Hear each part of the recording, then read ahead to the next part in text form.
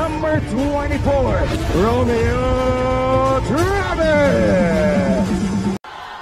Both squads now in the bonus. Sangkalang to Lee. He hit that rainbow 3 moments ago. Lee will step back and pass. Travis gustong makipag-araruan to sa ilalim. Romeo ties the game! They've only scored 1 point since. They go to Brownlee right now. JB trying to fish for a foul. Halalan with the leather. Here comes Magnolia looking to reclaim the lead.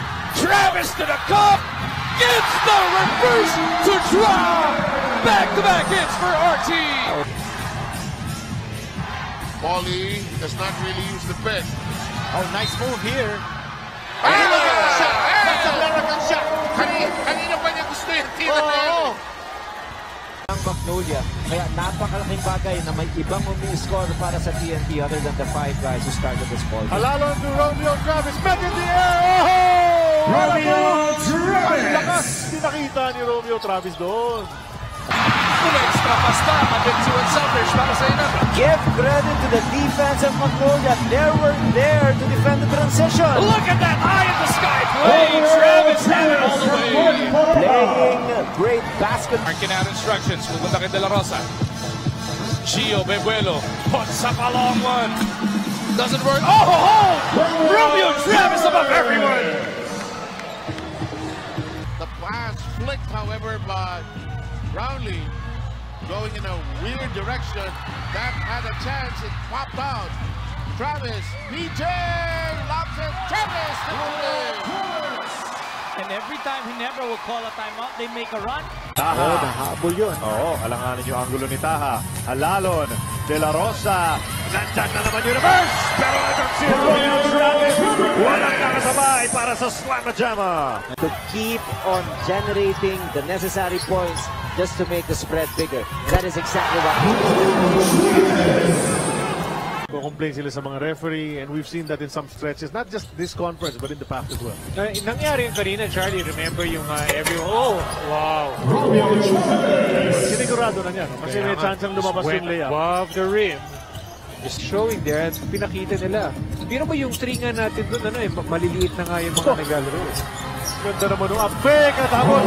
Ayun na, Romeo Travis for the jam. Tenorio, Chan, Aguilar, and Brownlee. So Magnolia goes to Travis once again. Romeo knocks down his second 3 of the game. Halalo on the attack. Over to Travis. Back to back Romeo. 3 triples now scored by Romeo Travis only this first quarter.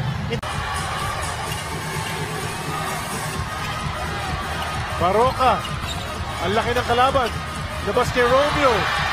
Romeo 3! Magnolia leads!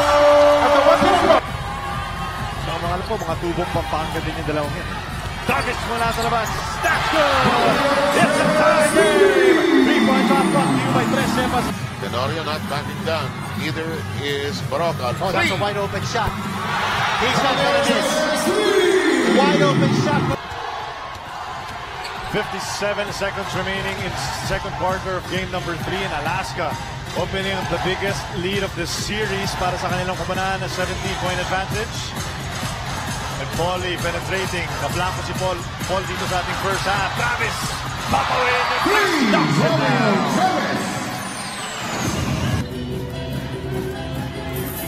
6.5 in the balance. Travis! It's a 3-point shot. Is it the first? Well, the defense of the Magnolia Hotshots really forcing a lot of stops. You know, sometimes when you're matched up against a smaller guy, it's like an invitation for you to try to move in close, and then you lose your footing, you lose your balance as a result. Travis knocks down that triple. That's his second of the game. 3-point shot brought to you by Tres Cepas Light, imported brandy from Fundador. Nakakadalawang 3-point shot na siya dito sa larong ito. Baroka. Travis, papawi mula sa labas. Yes! Romeo Travis! Gutom na rin si Travis. Gusto na rin. And here's Paulie and Simon Enciso who's checking it. Ang ganda rin, solid din ang laro ni Simon Enciso sa huling laro. Problema, he fouled out couple of minutes remaining in that game and wasn't able to be on the floor when that game ended. Romeo Travis. Para dito sa angas ng tondo. Ito na yung pambansang mga gwardya. Sabay-sabay na dito. What a pass again! Out to Travis! Oh ho ho! For the Aces after the 19 scored by their import. Baroka left it for Romeo. 300 pumasok! Gio on the move with some daylight. Kicks it out. Travis from deep. Punches it through! The cyclone in the short shorts. Ito si Gio Halalo. Go to Romeo. Another setup. And a famous one! 3-3-pointer! Gio Halalo. Yung mga numero niya, hindi naman outstanding talaga, pero laging across the board. Lahat ng statistical category, meron siya. Halalon sets up Romeo a while ago, in and out. It's time! Calibrated properly. Press na naman for Romeo Travis. 8 puntos na para sa import ng Magnolia. Lamang ang Magnolia ng 4. Pinakamalaki nila lamang 6. Ang Ginebra lumang ng 10. Tayo na nun. Set 0-8 ang Barangay Ginebra from the 3-point area in the third quarter. Travis, ang na-mission, ano? Rivas, kick out pass. Baroka fight! For the shot in the paint. They can explode any single time because bakit hindi pinag-usapan na natin, Charlie, yung release ng mga jump shot ni Jeremy King. Tinitingnan ko yung bench ng Magnolia Hotshots. Oh, jackknife! Oh! Grabe Romeo Travis. Travis for the rebound. Pagkakataon ng Magnolia, sungkitin muli ang kalamangan. Travis in the open court. Stan Hardinger in front. Travis to the spin. The Hotshots back ahead by 1. Travis picks it up, kicks it out. Melton for 3. Oh! Pero yun ang exchanging baskets pa rin, Eric, itong Colombian Jeep. Actually, you look at the defense here. Colombia normally gets... Oh, what a pass. Yeah. What you want to do right now is for your import to save the day for you. Expect Magnolia to get their import involved in offense. Travis trying to score here, but it's okay. Beautiful pass. What is nice is get the ball to your import, not necessarily to score.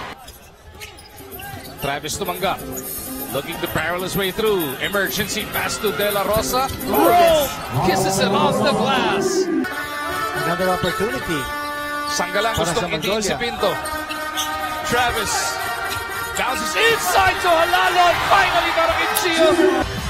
Panchero throws it back to Enciso. And nakababa ang depensa ng Hotshots, able to spot a possible fast break. Ayun, able to turn. Here comes the Hotshots. Baroka completing the play. Or presses the green button, it's time to play offense, he can do it. Whatever his team needs, he has provided all tournament long. Herndon for 3. Lamang ang Blackwater at this stage. So Baroka, he needs to be able to up his game. And not only in this quarter, eto si Baroka. Will he make his shot? Yes, he does! Travis dancing with Hodge. Great pass to Rivas. Travis looking for space, room, somebody to pass to. Oh, somebody's down. Banchero is clutching on between his legs. Here's Mark Baroka with a shot. And Baroka makes the pay. They'll probably review that anyway tomorrow sa Commissioner's office, but right now the game will resume. Nahanap sa kanto si Baroka. He loves it from there! Melton over to Halalo. They get it over to Travis. Down the middle. Nice Tops pass. it off to Rivas. Grabe, no? Silang dalawa ni Halalon. Oh, here we go again. Andy Mark putting on the finishing touches on game 1. Will attack Baroka. Goes to the corner. Rakal. Di makakuha ang kanyang pangatlo. It bounces the way of Baclao, but he is blocked by Romeo. Harris gliding in. Blocked by Travis. And Magnolia not yet in the penalty. Look at this. What a steal by Travis.